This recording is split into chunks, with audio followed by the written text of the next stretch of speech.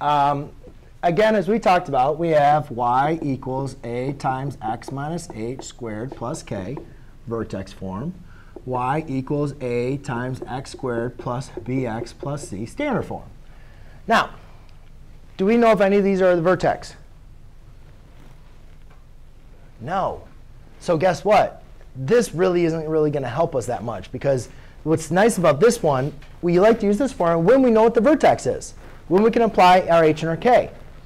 In this case, though, we have 3 points, none of which we know is the vertex. So one thing we can do in this case is what we can do is set up what we call a system. What we can set up is a system of equations. If you guys remember in Unit 1, we learned how to solve using substitution and elimination. We're going to come up to the same thing. So let me just show you what I mean. Basically, what I'm going to do is I'm going to plug in each of these 3 points into this equation for x and y. Right? These all represent x and y. Everybody follows me? OK. So if I plug them all for x and y, I have 3 equals a times 0 squared plus 0 times, b times 0 plus c. Over here, next one, I have 2 equals a times 1 squared plus b times 1 plus c. And the last one, I end up having 3 equals a times 2 squared plus b times 2 plus c. Does everybody see what I did? I'm not using vertex form in this one. I'm using standard form. And the reason why I'm using standard form is now let's go and simplify what this is. Well, this all goes to 0, right? So you could say c equals 3. Here, this goes ahead and simplifies to the equation. 2 equals a plus b plus c. And then this one simplifies to 3 equals 4a plus 2b plus c.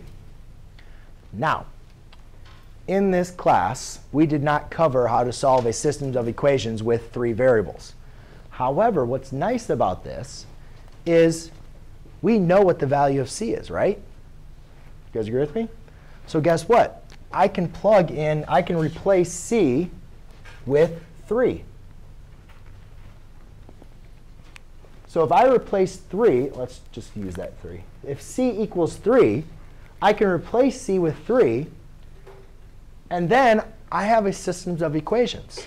So what I'm going to do, yes? How do you know that c equals 3? Well, because when you plug in the point 3 and 0, 0 in for the x's, 3 in for the y, 0, 0, c. c equals 3. Make sense? Those all go to 0. So now, if I go ahead and solve each of those, I get my variables on the same side. I get this equation. -1 equals a plus b divided by 0 equals 4a plus 2b. Do you guys remember when we did systems of equations like this? Now, the reason why I'm going to give this problem is, if you guys remember on your first Unit 1 test, did I actually assess that you could do elimination or substitution?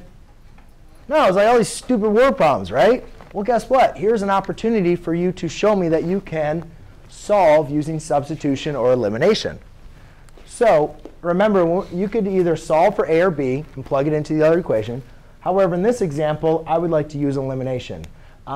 My preference would be to eliminate the b. Remember, when you're doing elimination, you want to get the variable having the same coefficient. I like to always do one positive, one negative. So therefore, I'm going to multiply the top equation by -2.